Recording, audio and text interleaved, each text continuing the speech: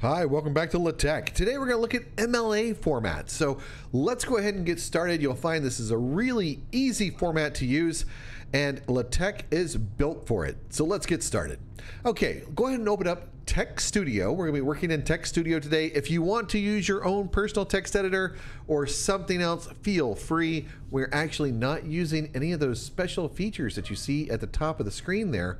We're just using this as our default area where we're going to create LaTeX documents. So first thing we're going to do is type document class. So we'll get started right off the top. So at the new document here, we're going to go ahead and open document class. In this case, we're going to use 12-point letterpaper and we're going to be writing an article. Now, if you're using A4 or you're doing this somewhere else, then go ahead and not use letterpaper, but I think MLA is for letterpaper. So let's go ahead and use a couple of packages. So we're going to use a package, and the package we're going to use is ifpdf, and we're going to use a package called MLA. So by typing that little package there, the use package MLA, that allows us to go ahead and use the MLA package and all the features in there. Now I do have my little set that I like to put in there.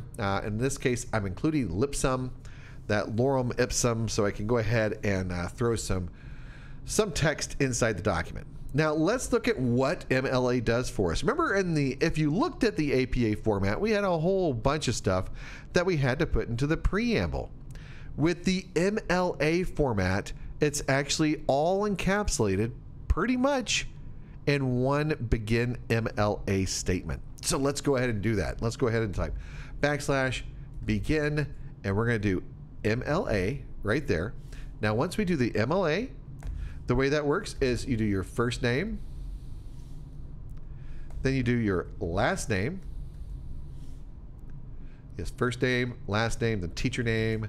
I think teacher name. Here, I'll just make that teacher name, one word.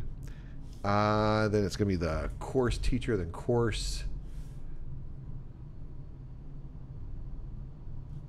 And then you have your today, I think. Let's put that in braces. Put it in braces like that. And then we will put our title in there. So whatever the title is. I think that's right. If it's not right, we'll find out when it gives us an error. So we've begun the MLA right there, and we're going to go ahead and throw a lipsum in there, and we'll just make it, we'll say there are 3 paragraphs. Done. So we'll have 3 paragraphs in there, and then we'll do the works cited. So in fact, let's just see if this works right here. And I'm going to go ahead and end MLA right there just to see if this works. So let's go ahead and press that, and we'll see what we've got. See where we got an error here. So it doesn't like the MLA at all. It's like, what is MLA? What are you talking about? This MLA stuff. I don't know what that is. So let's look at this. We got begin document. And I do not have a begin document. Very good. For those of you who are looking and you said, hey, you don't have a begin document. You're absolutely right. I don't have a begin document on there. So there's begin document. And let's go over here. And if we're going to begin it, we're going to need to end it. So end the document. And it's going to be lowercase. Now, there is a difference with the fancy, you know, so I'm using fancyvrb here for verbatim instead of just the regular verbatim.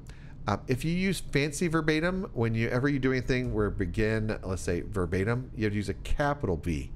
That's a capital V as in Victor for the verbatim instead of a lowercase v. So just keep that in mind. Anyway, we got this. Let's try to build it, see what we got. And that looks pretty much right. I don't think we need this dash here. Click, get rid of that.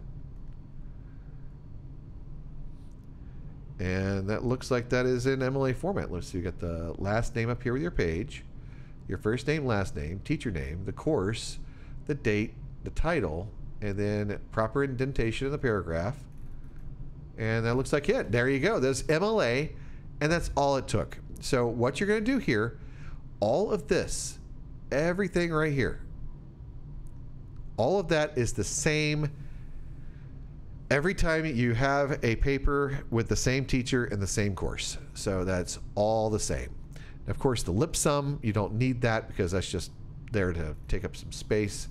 And then let's go ahead and look at works cited, because in MLA format it's called works cited. So let's go over here and say begin, and we're going to go works cited.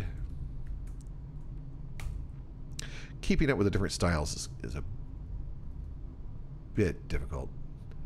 Bibent. I think I need to go through and, well, let's just try it.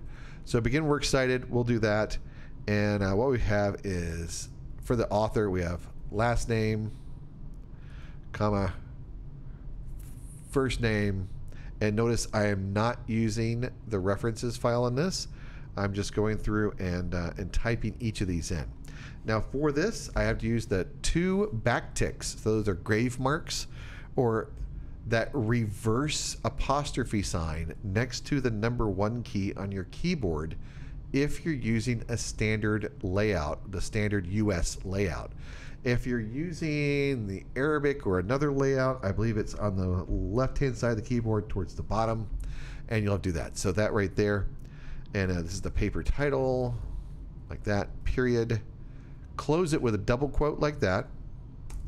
Then we need to do text in italics, like that. And that's going to be the book title, whatever the book title is, if you got a book. And then you'll need publication date, like that, period. And I think that's going to be the end of works cited. If I can find the right key. And then we'll end works cited. We will end MLA, and we'll end the document. I gotta get rid of this one right here. Can't have a double end. And now let's go ahead and compile that and see what happens. Okay, so nothing changed over here, which it should not have. Let's scroll down, and there we have our works cited with the fancy quotes, as you'll hear them called. And that's it. For anything that you need to do with works cited, normally your papers, probably in the high school or part of your college level, you're going to be able to just type these out yourself, or you can copy these in and do it that way. If you are copying some stuff in, that's where we have verbatim coming into play. I'm going to do it right here. I'm going to say begin verbatim. And with that begin verbatim, I'm just going to give an example here. I'm going to copy this over, and we're going to see the kind of how it's different if I'm using verbatim in here. So if you see that, you can see how that comes out differently than it does whenever you're doing the document itself and you're actually using LaTeX formatting. Verbatim is where you want to copy text and you want to put that right in there just the way it looks. Now the advantage in fancy verbatim is you can make it small. You can change some options with it and things like that. We're not going to worry about that right now, but I just wanted to give you an example. That's with a capital V verbatim, and that's for a works cited, where we are doing the works cited ourselves, and we're going to type that in without using a bibtec file. For those of you thinking, oh my goodness, that is insanely easy. Yeah, MLA format is pretty easy. Now, if you still want to cite something, you can still go in and cite something here. And I'll just put some additional text, and then we'll just do the cite. And since there's nothing here to cite, we'll just say nothing, like that, period, right? And we'll go ahead and try to compile that, and it will freak out because it will say, and this is cited, well, I'm not sure what it is. It's nothing. And so we'll have that right there. So you have to watch out for that right there. But that's it. Hope that all this has helped. Or if we wanted to cite the last name, we can just cite last name. There you go. Cite last name of the author. Go on 2018, whatever it is. And we'll go through and do that. And it's like, I still don't know what you're talking about. So whenever you're citing, if you're not using the references file, you will need to type the citations without using cite, because you are not using LaTeX built-in reference option. So you will have to actually type out the citations, which I don't know what that would be. Thomas, whatever it is, 2018, something of that sort. Yeah, that's about. Wait, nope, I'm sorry. That's APA format. That's going to be closer to APA format.